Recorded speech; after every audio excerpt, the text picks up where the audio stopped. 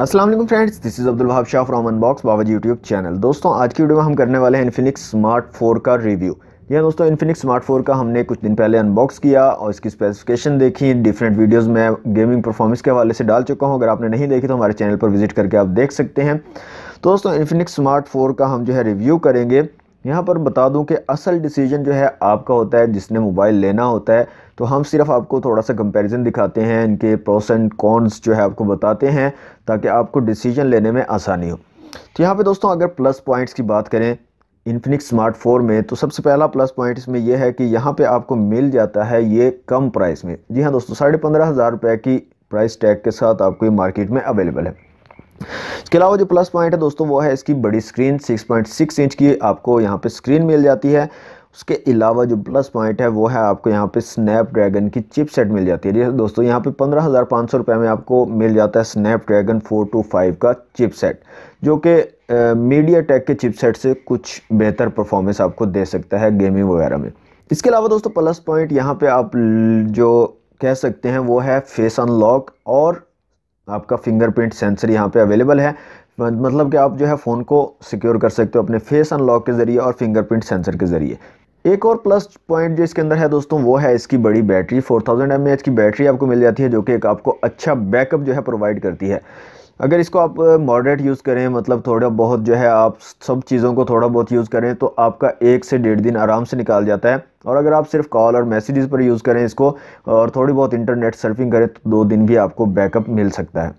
Okay तो friends, ये तो कुछ प्लस पॉइंट्स आपको बता दिया। अब मैं आपको इसके कुछ नेगेटिव पॉइंट्स भी बता देता हूँ। यहाँ पर सबसे पहला जो नेगेटिव पॉइंट मुझे लगा, जो इसमें मुझे अच्छी चीज़ नहीं लगी, वो है इसके कैमरास।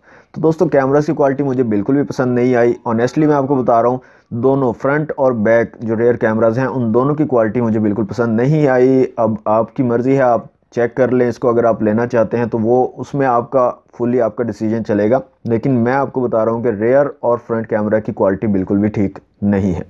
इसके अलावा दोस्तों एक जो नेगेटिव पॉइंट मुझे लगा कि इस प्राइस टैग में आपको 3 GB रैम भी मिल जाती है, सेम इसी प्राइस टैग में 15,500-16,000 के प्राइस टैग में। तो इन्होंने जो आपको दी है 2 GB रैम, तो यहाँ पे ये एक नेगेटिव पॉइंट ही कंसीडर किया जाता है। लेकिन यहाँ पे एक और चीज़ आप जो है गौर करेंगे तो वो यही है कि जो इसका कंपटीटर है जो 3 GB रैम दे रहा है, वहाँ पे आपको चिपसेट मीडिया टेक का मिल रहा है, और ये जो है 2 GB रैम दे रहा है और यहाँ पे आपको चिपसेट जो है मिल रहा है स्नैपड्रैगन का। तो इससे काफ़ी ज़्यादा जो है आपका यानी कि इक्वलिटी हो जाती है और परफॉर्मेंस जो है वो एक जैसी सेम जो है बन जाती है। इसके अलावा दोस्तों जो इसका नेगेटिव एक पॉइंट मुझे लगा वो ये है कि इसकी बैक जो है वो बहुत ज़्यादा ग्लॉसी है और बहुत ज़्यादा स्लिपरी है। आपके हाथ से जो है बहुत जल्दी जो है ये स्लिप हो सकता है, गिर सकता है।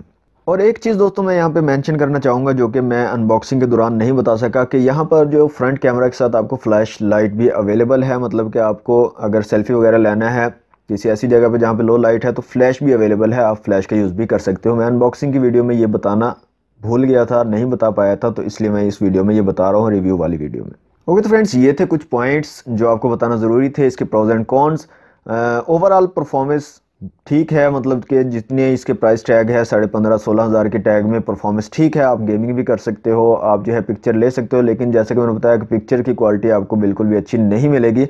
बाकी जो है गेमिंग, उसके बैटरी टाइमिंग और इस तमाम चीज़ों में ये काफ़ी बेहतर है, परफॉर्मेंस ठीक है। तो आज के लिए दोस्तों इतना ही। उम्मीद है आपको आज की वीडियो अच्छी लगी होगी। वीडियो अच्छी लगी तो लाइक और शेयर जरूर कीजिएगा। चैनल को सब्सक्राइब नहीं किया तो जल्दी से सब्सक्राइब करें और साथ में बेल आइकन को लाजमी से प्रेस किया करें ताकि न्यू वीडियोस की आपको नोटिफिकेशन मिल सके। मिलते हैं नेक्स्ट वीडियो में। Thanks for watching. अल्लाह हाफिज़।